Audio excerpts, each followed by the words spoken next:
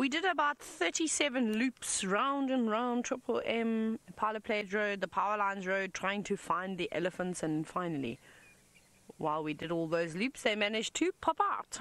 Still no word on the wild dogs just yet, but that's okay. Maybe they've said you have all had enough. We need to go and be seen somewhere else. So that was nice. I just dropped everything. How cool is that? I love backlit elephants. It's one of my favorite things in the golden grass, especially at this time of the year. It really is one of the most prettiest things you can see. There's lots of elephants around here, and that tiny little baby is being quite sweet as well. It's fairly young. It might just be just under a year old now. It can use its trunk quite well. It was doing something quite funny a moment ago. It was just kicking the ground. I don't know if it was trying to maybe uproot a bulb or a root, in fact, or something along those lines, but it was clearly struggling, and it was quite entertaining to watch. Maybe it's going to do it again. You can see lots of little midges and bugs flying around, though. It's going to be a hot day, I suspect. And here the go-away birds are also starting to chirp now. I wonder what they're moaning about. What's got their feathers ruffled. I can't imagine it would be the elephants. Who could possibly be cross at these gentle giants? If anything, it's nice to have them around. They're always on the herbivore's side. But she's searching that big cow. She's a lovely cow too. She's very relaxed. She's looking for the tastiest things to eat. Now, the reason why we're not seeing the elephants hanging around the fire breaks, we've seen all that nice green grass popping through, is because it's a bit too sort of short for an elephant to pull out of the ground. But if the wildebeest and the zebra don't eat it all, and the warthogs in particular, because they're there now, then in the next few days you might find the elephants hanging around those areas trying to pick up some of those nice green shoots. Oh, that little elephant is so sweet. Ah, apparently Byron's elephants were feeding along the fire break. Now, obviously those trunks are incredibly nimble, and they're able to use them just like you and I use our hands. Run, run, run. Don't get too far away from Mum. We're a bit worried there to get left behind, making sure it stays at Mum's side. But like I was saying, the grass is too short that's coming up now for the Ellies to feed on, so they're probably feeding on the bark of trees and whatever's left over of the leaves. Who doesn't love a crispy leaf fresh out of the fire?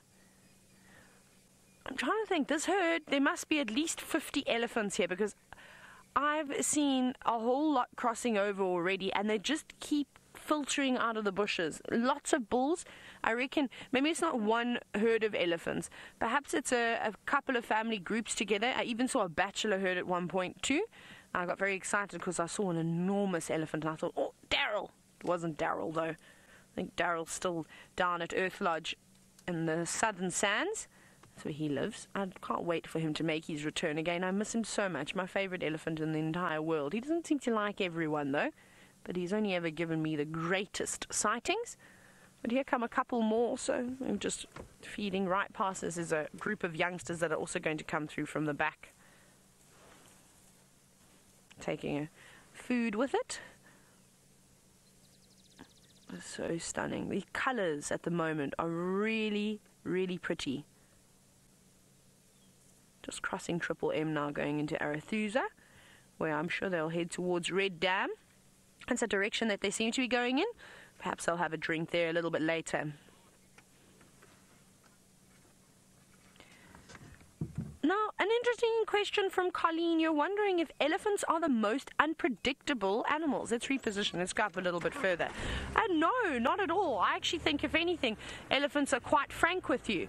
And their body language, barring a couple of sort of subtle signs, pretty obvious to read once you're able to read animal behavior. Remember, you can only learn so much from a book. You actually have to sit with these animals and watch them and have them flap their ears at you. Have a mock charge so you know exactly what to expect. There's a whole group coming through now, and I reckon in the next 2 to 3 minutes they'll be quite close to the car. You can just see them through the silver cluster. You know what? Buffalo, to me, are some of the most unpredictable animals, and so are hippo. Not hippos in the water, because they feel quite comfortable in the water, and they can also show you quite a few agitation signs by splashing about, even just snorting, grunting.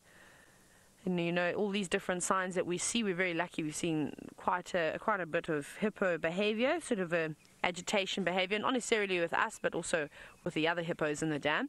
And then when they come out on land, though, they don't tolerate anything. Remember, they feel very uncomfortable. So hippo and buffalo, I would say, Colleen, are the two most unpredictable animals. And if you ask any guides, they're the ones that we watch out for the most. The cats, I'm really not as concerned about as I am, say, with an elephant. But then again, an elephant is very responsive to human on foot. Just by shouting, clapping your hands, making yourself seem big and scary is enough to turn a 5.5-ton elephant bull.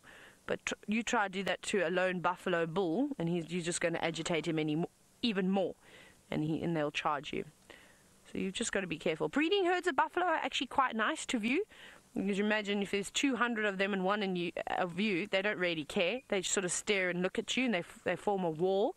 And as long as you don't go too close and try and cause a scene, you'll be all right. But you can sit up on a termite mound and actually watch a breeding herd move through. It's just once you catch a Duggar boy on his own, when you've lived a life with a family, and then all of a sudden you're too old or you're injured, you can't keep up with the herds, that becomes a bit of a problem. Isn't that so lovely? But elephants are fantastic animals. But we'll sit here with them for as long as they stay on Djuma.